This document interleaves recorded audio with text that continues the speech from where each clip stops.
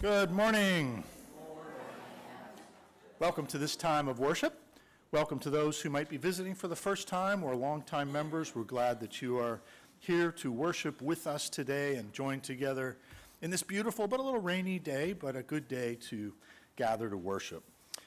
First of all, congratulations to the congregation and Pastor Katie for her election last week. Very joyous time, and very happy for you all. But in the meantime, we still have God's work to do for the next few weeks until Pastor Katie arrives. So wanted to call your attention to a lot of announcements in the bulletin, a lot of activities that are coming up for the congregation and opportunities to share together in God's work. Just for instance, we'll hear a little bit more about Mender Sunday today. That's an important mission of the church there.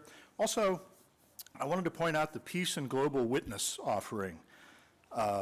There's quite a bit written in the bulletin, and there's an insert too, but it's one of those special offerings where the church keeps 25% locally to do mission work, reconciliation, and peace and justice work. So just keep that in mind as we take that offering next Sunday. Are there any other announcements? Anyone? Yeah, Laura.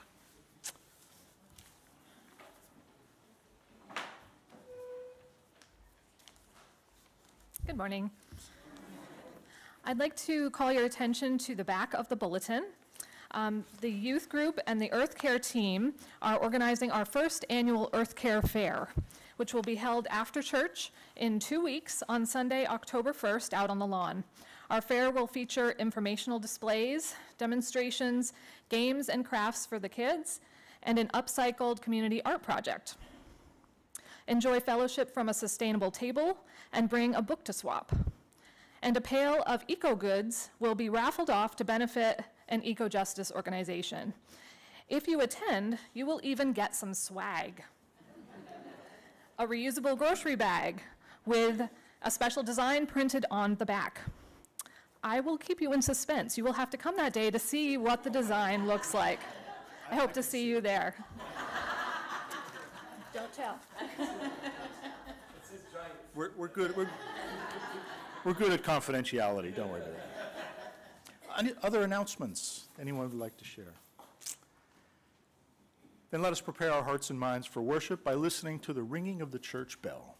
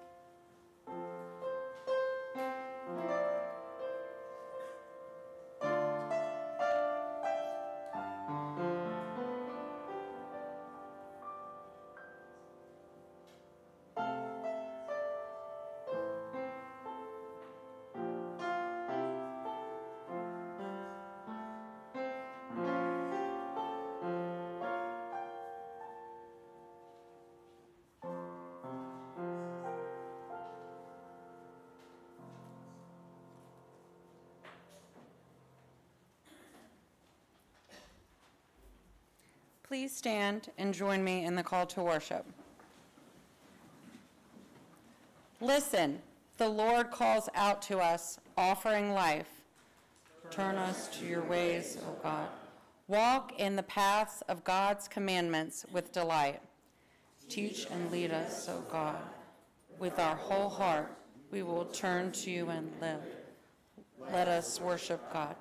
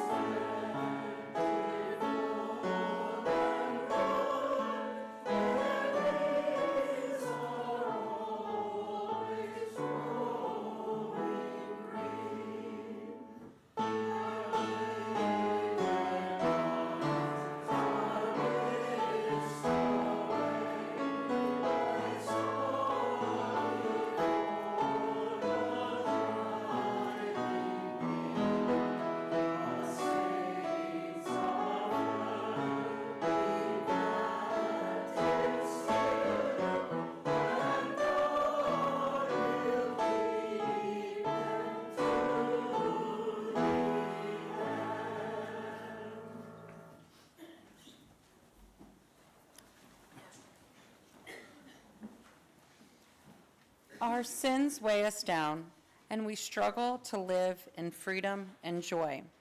When we turn and return to the God who loves us, God finds it pleasing.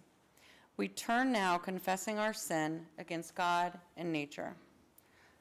Loving God, we confess that we still worship the false gods of the world, forgetting that you are Lord. Loving worldly wealth, we have not loved you with our whole heart, nor loved neighbor as ourselves. We have not shown mercy to others as you have shown mercy to us. Forgive us yet again. We pray in Christ's name. Amen. Laying aside the works of darkness, we live in the light of Christ. Gathered in Christ's name, surely he is among us, full of grace and trust. Hear this good news. In Jesus Christ, we are forgiven, lifted up to new life. Thanks be to God. Amen. Remain seated for response hymn number 288.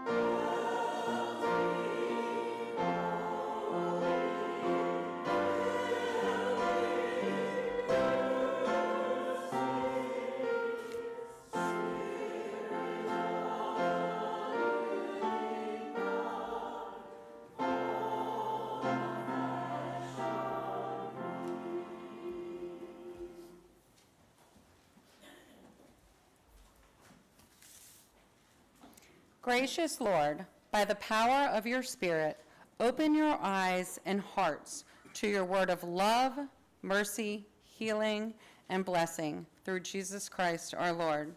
Amen. Sorry, we were supposed to say that together, but you were all thinking in your heads. Okay. Next, our first scripture reading is Psalm 1. Happy are those who do not follow the advice of the wicked, or take the path that sinners tread, or sit in the seat of scoffers. But their delight is in the law of the Lord, and on his law they meditate day and night. They are like trees planted by streams of water, which yield their fruit in its season, and their leaves do not wither. In all that they do, they prosper. The wicked are not so, but they are like chaff that the wind drives away. Therefore, the wicked will not stand in the judgment, nor sinners in the congregation of the righteous. For the Lord watches over the way of the righteous, but the way of the wicked will perish. Children, please come forward for the time with the younger kids.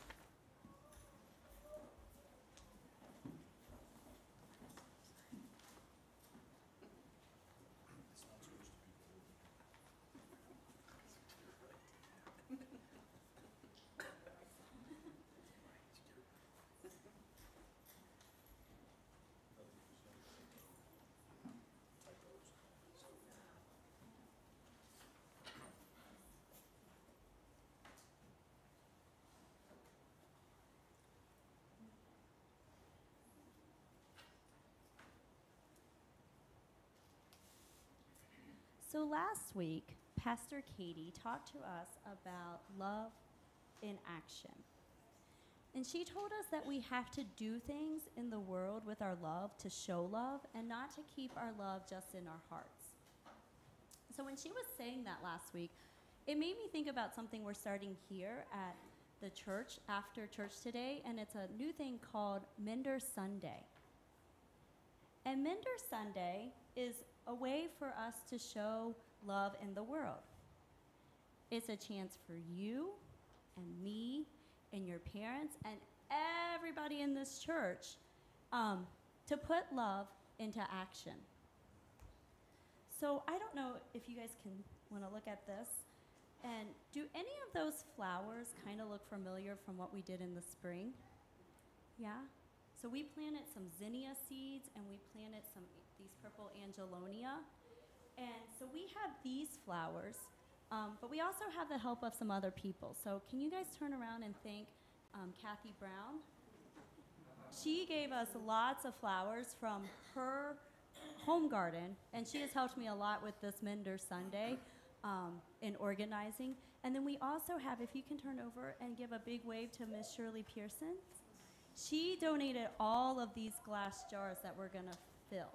So with their help and your help and the congregation's help, we're gonna make these little flower arrangements today upstairs after church in Fellowship Hall for our Mender Sunday. And we're gonna make these, and we have a little tag that says, "Enjoy a little sunshine from your friends at Leesburg Presbyterian Church," and we're gonna put it all together, and we're gonna give them to residents or people who live in assisted living homes near our community or near Leesburg Presbyterian Church.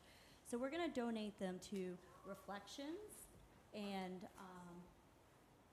Heritage Hall and Meadow Glen. And those are all places within walking distance of the church that we can give our flowers to. Do you think those residents are going to like the flowers that we give them? What do you think they're going to like about it? And stuff. How do you think that might make them feel? Absolutely happy. Do you think this is showing love in the world? How? Because the little flowers and the note could cheer them up and stuff. Did you have another idea, Katie, of how it's showing love? You just think it's showing love in the world? Did you have an idea? No.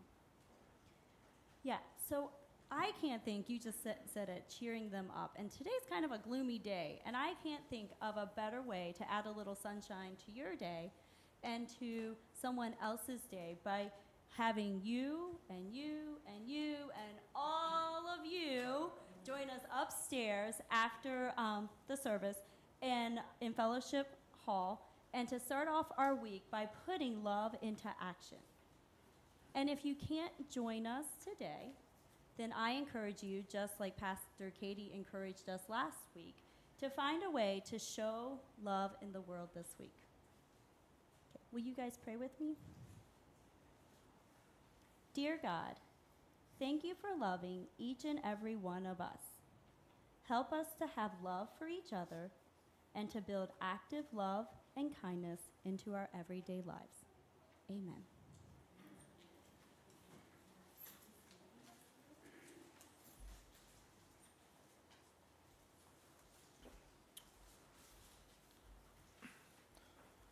All right, thank you, Stacy. And thanks to our menders and all those who donated the flowers and everything else. Those are beautiful.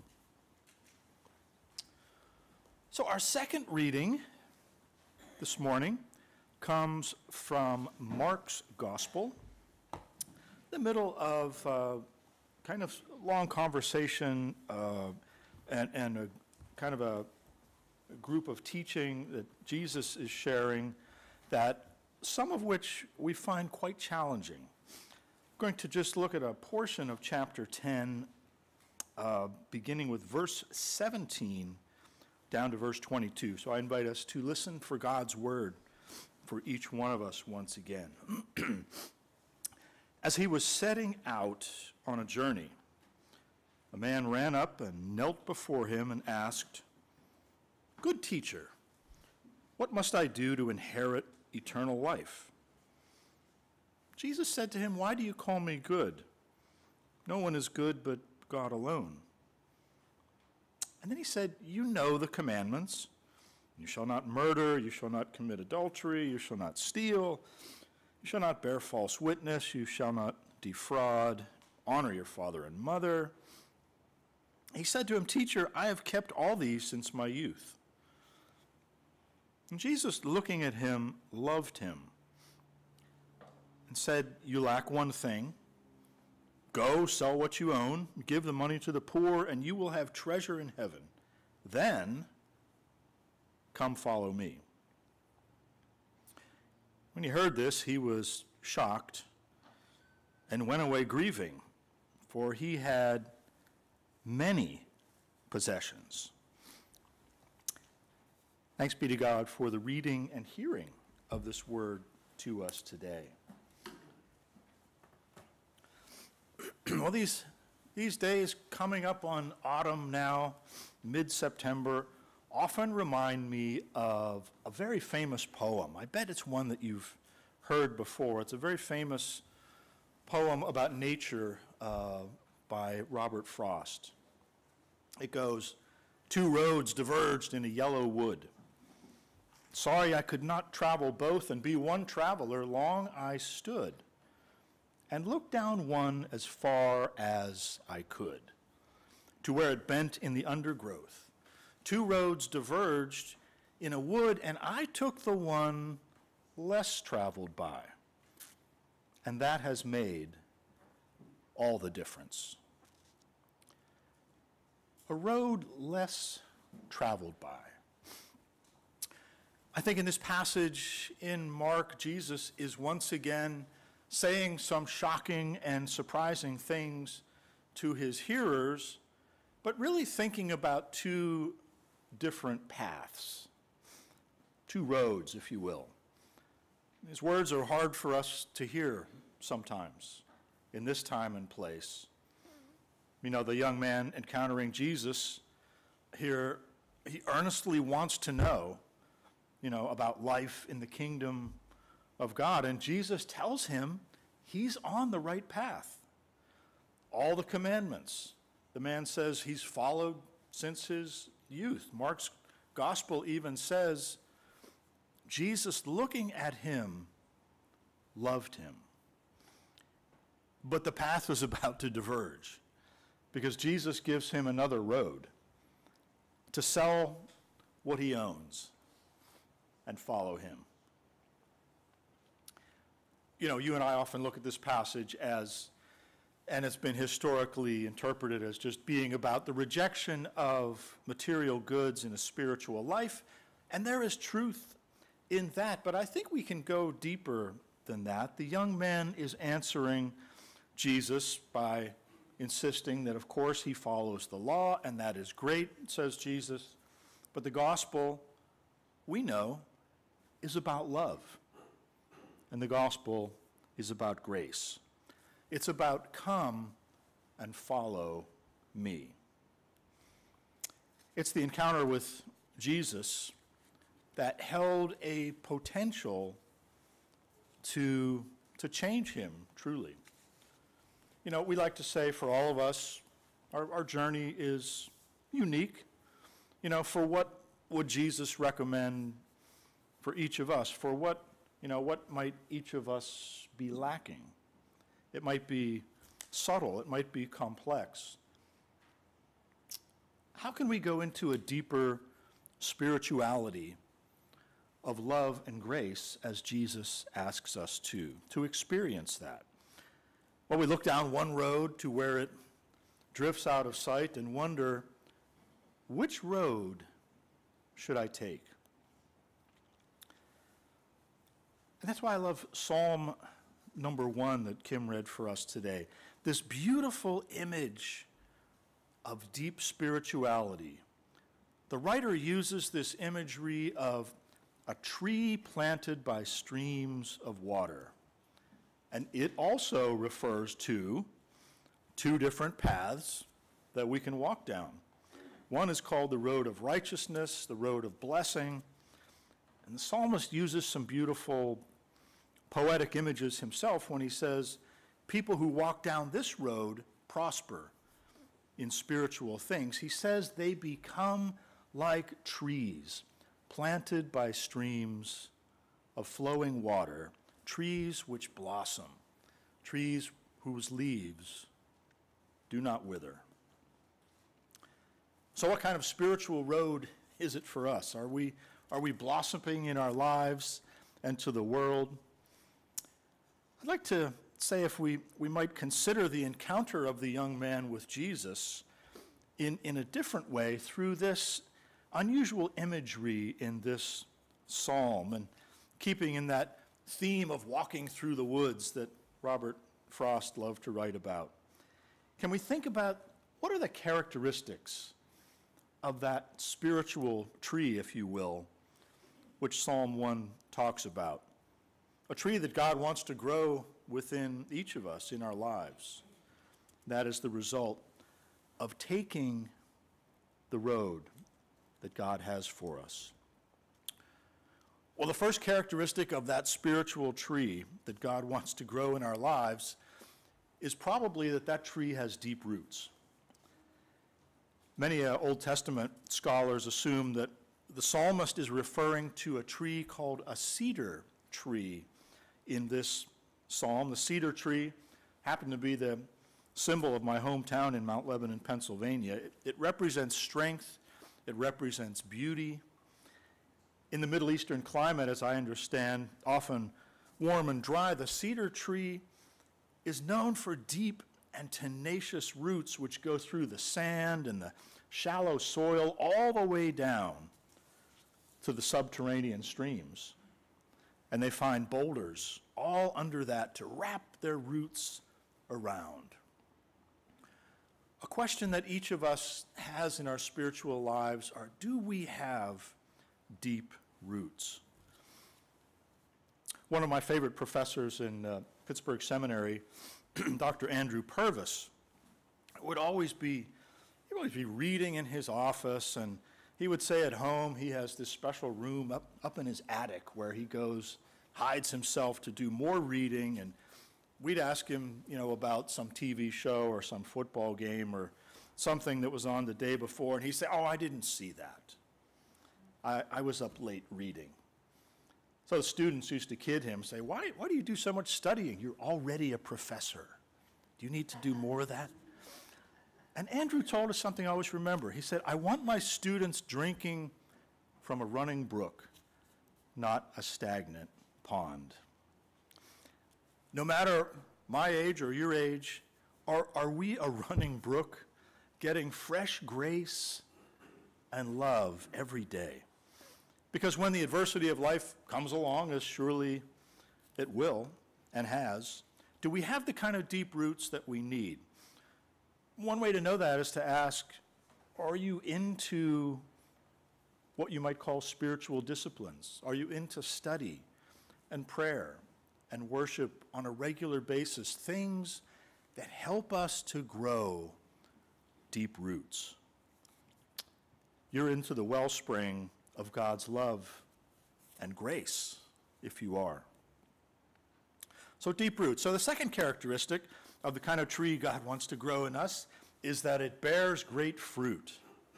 The Bible uses this image in so many places. It's a wonderful image, an image that I couldn't get out of my head because of our house on the west coast of Florida. We thought it would be fun to plant some fruit trees. Our favorite was called a Meyer lemon tree. And I was talking to one of the members of a church about this the other week. These Meyer lemons were delicious. They were absolutely beautiful. The only trouble was things grow fast in Florida. And it got so big that after a few years, it started producing 300 lemons, all at the same time. Do you know what to do with 300 lemons? We used to put them out on the curb in baskets and just pray the mailman would take them or something would happen. But that image of a tree that bears that kind of fruit, what does that mean in the New Testament? Well, in Galatians, Paul talks about, of course, the fruit of the Spirit. Love, joy, peace, patience, kindness, goodness, faithfulness, gentleness, self-control, things you would want in that kind of abundance. But here's what we remember, too. We can't do that all on our own power. It's a gift of grace. It's a gift of God's love and grace. That kind of blessed life that the psalmist talks about, produced by God growing a spiritual life in us and through us. Another example of the abundance of the fruit of the Spirit was when we lived in Sarasota, there was a very large Little League complex not too far from us, and it was named for this guy named Buck O'Neill, whom I had never heard of, but I soon found out he was a baseball player in his own right. He broke the color barrier as in the major leagues as a coach for the Chicago Cubs, and he bore much of the fruit of the Spirit in his own life. That field, I found out, was part of a large celery farm where Buck's ancestors were enslaved. And as a youngster, he even worked those fields himself. At age 91, just a few years ago, Buck told the story of his grandfather being enslaved by a man named Mr. O'Neill.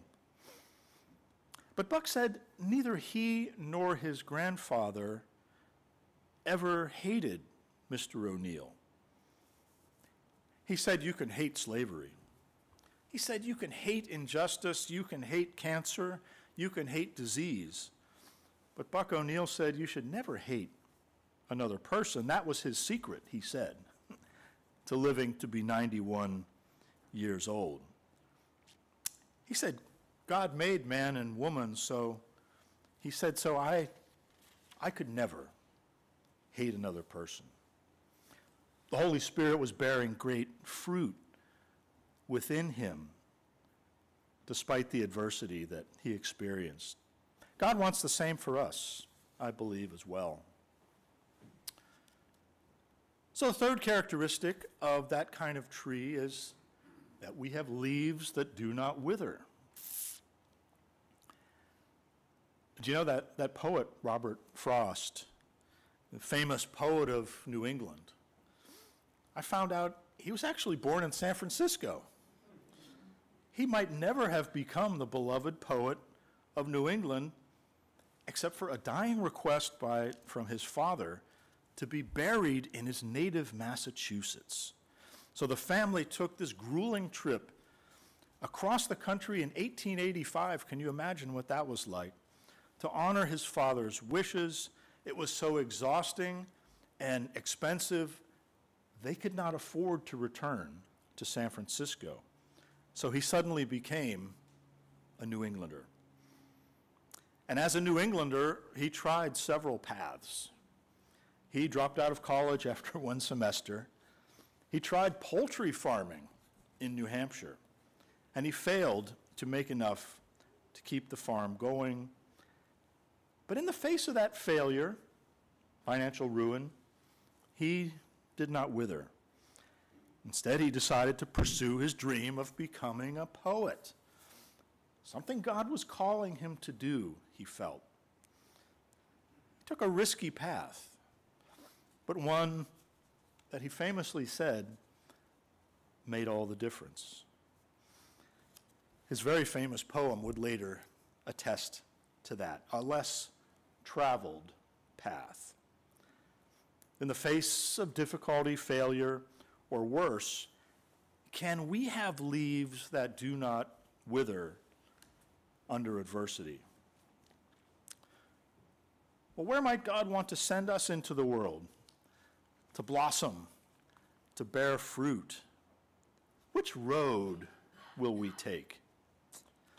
You know, in the Bible, that cedar of Lebanon is known as the king of trees, a tree planted by streams of water, which yield their fruit in its season, and their leaves do not wither.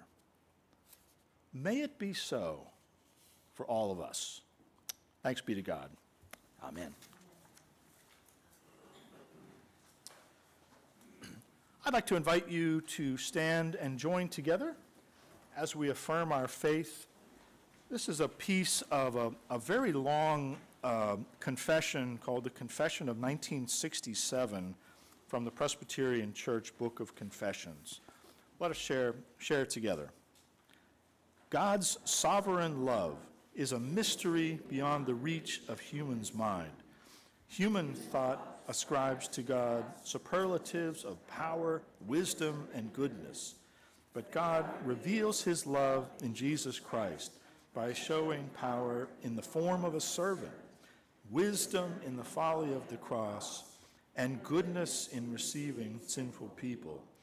The power of God's love in Christ to transform the world discloses that the Redeemer is the Lord and Creator who made all things to serve the purpose of his love. Our hymn is number 291, Spirit, Spirit of Gentleness.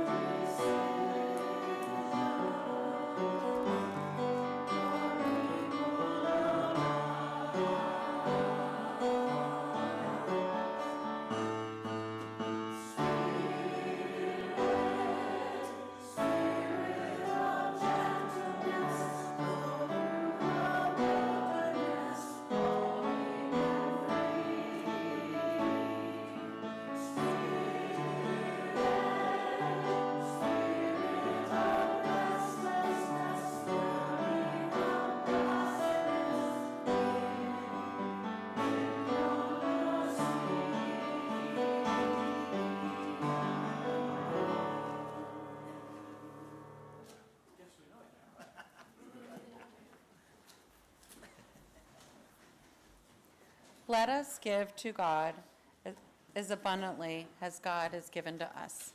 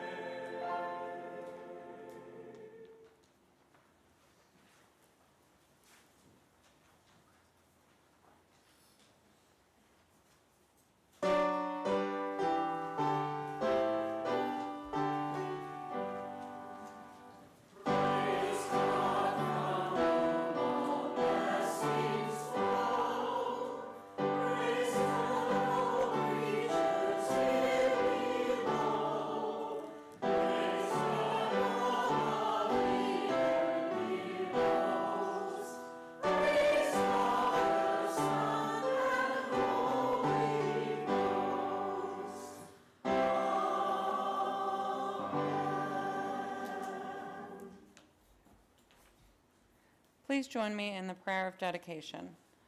Almighty God, receive these gifts that we offer with grateful hearts and use our lives for the ministry of your Son, Jesus Christ, in whose name we pray.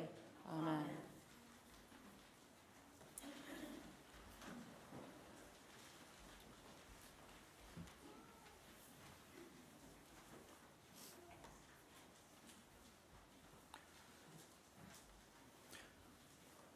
We have an opportunity to gather together as a church to lift up in prayer those joys and concerns that are on our hearts this morning, some which remain silent on our hearts.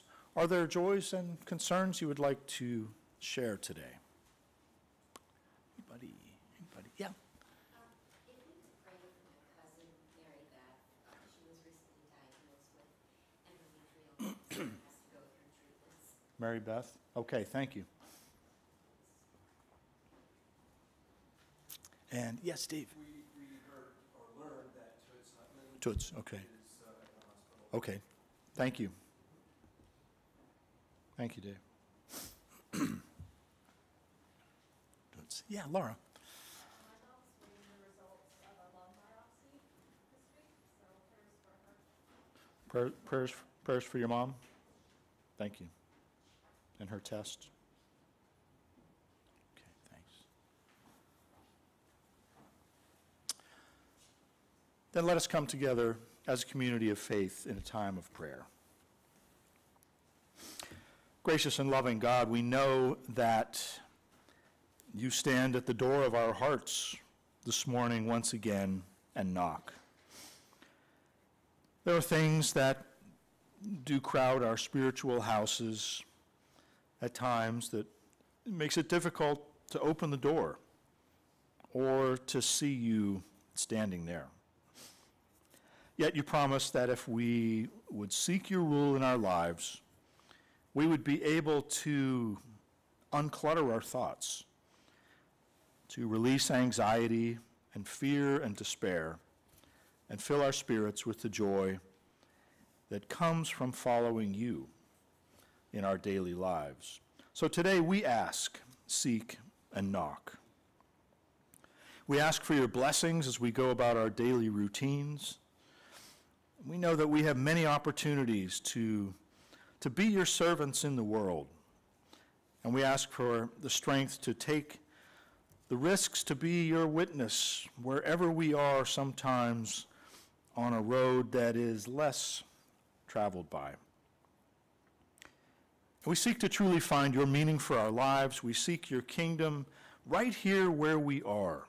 Give us a glimpse of where you would have us go and who you would have us be. And we knock at the door knowing you will open it for us to give us strength, to give us understanding and illumination to handle whatever comes our way. Especially today, we ask that you send your healing spirit to those who are sick or recovering from illness or receiving medical news that was unwelcome or awaiting a test. Especially we lift up Mary Beth and Laura's mom and Toots and many others that perhaps remain silent on our hearts this morning. And we are thankful, O God, for answered prayer, for improved health, for the many prayers raised which have strengthened us and have given us a spiritual blessing. But we ask all of these things together, knowing that indeed you answer when we ask, seek, and knock. And so we ask these things in Christ's name, who asks us to pray together as a church, saying, Our Father, who art in heaven, hallowed be thy name. Thy kingdom come, thy will be done, on earth as it is in heaven. Give us this day our daily bread, and forgive us our debts, as we forgive our debtors. And lead us not to temptation, but deliver us from evil. Thine is the kingdom, and the power, and the glory forever. Our hymn is number 724, "O Jesus, I Have Promised."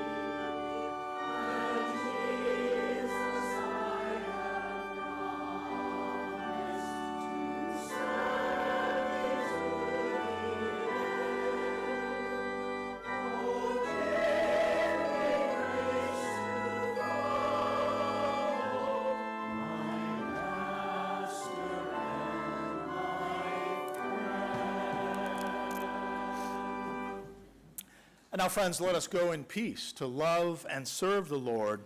And may the grace of the Lord Jesus Christ, the love of God, and the fellowship of the Holy Spirit go forth with us all, both now and forevermore. Amen.